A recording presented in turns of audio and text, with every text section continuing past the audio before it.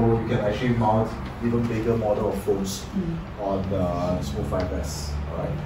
Alright.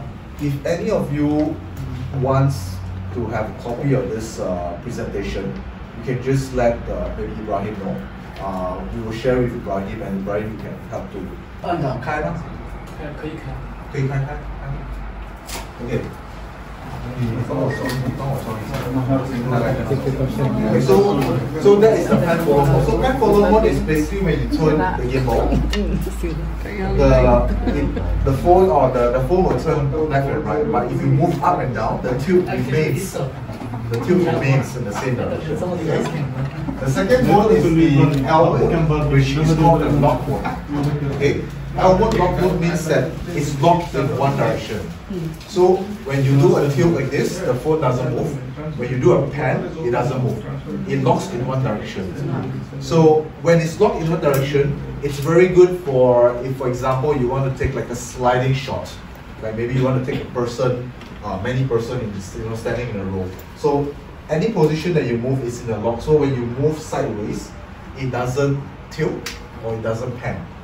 So it's very good like taking like slider shot. So sometimes you see in the video, you see there's like a slider shot, like panning from left to right without like turning it.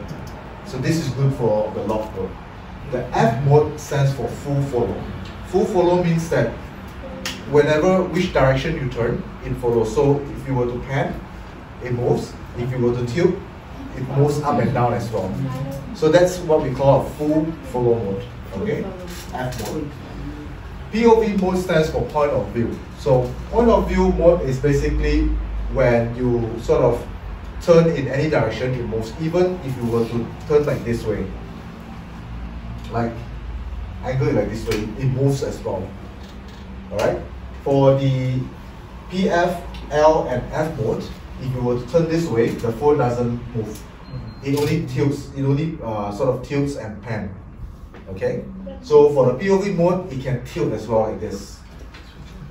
Yeah. And then for the V mode, is what we call the vortex mode. So vortex mode is when you use when you change the setting to a V mode, it will come to this position where on your joystick over here, you can actually rotate the phone like this. 360. Alright, 360. So this is what we call the vortex mode.